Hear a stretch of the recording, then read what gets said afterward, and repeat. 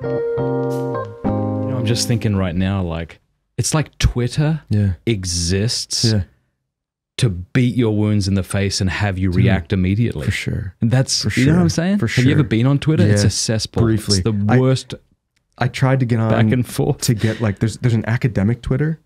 And so oh, really? Yeah. There's like this whole, I'm like directors of teaching excellence. So I do this part-time thing at the university, director of teaching excellence. All these directors of teaching excellence have Twitter accounts and they share resources. But then I sort of like all sorts of there's all these sub Twitters, right? So that there's black Twitter, there's academic Twitter, there's conservative Twitter, Catholic, people say Catholic Twitter. Now these things start man, I could not handle it long, Matt. But isn't that funny? There, but I haven't looked. It's almost like it's so popular because, as one person said to me, humility rarely goes viral. So if you want to do well on Twitter, you have to say inflammatory things, which I've done, I'm sure, and you have to respond in an inflammatory way. They have this thing on Twitter where you quote tweet somebody. Okay. So you can like say something about somebody's tweet. Okay. That exists solely, almost exclusively, to slam dunk somebody else's stupid thing. Poke their thing. Yeah, crazy. Yeah. I love what you said there. About 2 months ago, I stopped reading YouTube comments. Changed everything. No, I think so. Because now what I do is I go to people who I love and who I trust their opinion, not some dude with 3 YouTube followers who said something inflammatory. I'm like, Neil, did I just cut that guy off way too much in that interview? Or did I cross a line? And I love that feedback because I want that feedback. But if you're like, it's almost like YouTube is a microcosm for life. If I'm just going to respond to a billion external stimuli, I won't know who I am or what I'm doing. I certainly won't be free. And the things you're going to zero in on, by the way, potentially the things you zero in on are the things that like poke our wounds the most. Yeah, totally. And so what I want is I want freedom. I want to be able to not have to bite on every comment that's critical of me. I want to be able to not have to bite on that. You know, that guy talks too much. That guy's an idiot. That guy. And I'm going to show you how I'm not an idiot. I'm going to tell you about my degrees and I'm going to use big words. And instead of just saying like, you know what? Gosh, that hurts. That definitely kind of pokes that old wound.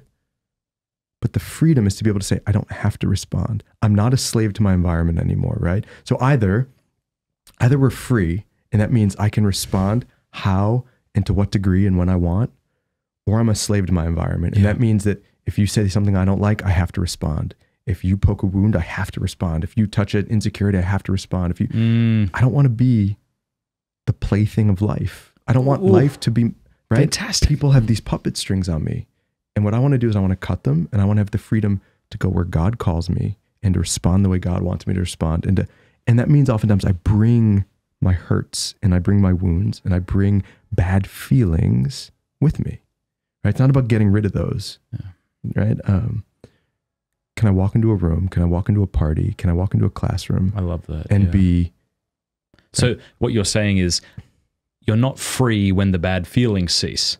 You're free when you're not reacting immediately to that bad feeling. You're you're self-aware of what's going on. I think healing isn't just freedom from bad feelings, right? Sometimes we get that. And that can be helpful, and God does this, and for sure. Purgatory will do that if we don't get it. If we don't get it here, we'll get it there. It's not just freedom from bad feelings, though. It's also freedom to respond, right? So St. Paul is a great example of this. He has this thorn in the flesh. Yeah. And, you know, there's debate over what this is, but the Lord doesn't, at least as long as we have St. Paul's letters, he doesn't seem to take it away during the time period that St. Paul's writing. And so we say, like, does God leave St. Paul unhealed? And I think the answer is no. I think what God gives St. Paul, or my grace is sufficient for you, I think what he gives him is the freedom to go wherever he calls him and not have to react to what people are doing or saying. So if it's lust, imagine it's lust or something like this. And God says, hey, you're going to Rome. And he's like, well, I'm going to Rome. Like, that place is a cesspool, you know? I got to go to Rome. I can't go to Rome. You see, I've got this wound. I got this. Freedom is being able to say, I'll go and I'll bring my suffering with me. I'll bring these uncomfortable feelings with me. I'll go and I'll bring these insecure thoughts with me. Most of what we do is we try to avoid bad thoughts, bad feelings, bad memories.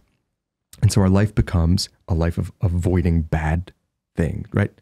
Not like morally bad things, but just like uncomfortable things. And I think what that does is that sets us up to be hurt by others. Like, rather than recognizing I've actually set myself up to be hurt in how I approach people. So if I have to impress you, if I come in here today and I go, I got to impress Matt Fred, I got to freaking impress this guy, right? I can't feel insecure. I can't feel stupid. I have to have an answer for everything. I got to impress this guy. If I'm looking at you across the table and I'm like, he doesn't seem impressed, and then I go home, I go, that guy's just dismissive, babe. Man, he doesn't, right? If I have to impress you, I'm setting myself up to be hurt by you. I see. Right? It's a setup job because you might not live up to what I think I need. Yeah. Right? Or if I need to, we do this, we pull in the opposite direction too. We'll pull back.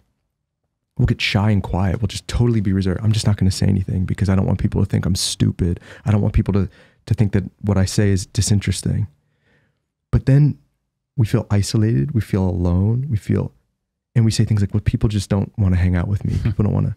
You say, well, it's because you're not putting yourself out there. Discerning that stuff is so tough. Yeah, it is. To what extent are we contributing? Have you begun to realize when you'll say something to your wife, say at the end of the night, oh, like, is there like things that you say that you then catch yourself? Because you've used that example a couple of times, which I really like. Yeah. Babe, like that guy was so 100%. Yeah, it's almost like we 100%. Should always stop and be like, what's that bringing up in me? 100%. So whenever I'm feeling hurt or wounded or insecure, or I'm in the habit now of sort of saying, did I have an expectation? Did I come into a situation with an expectation?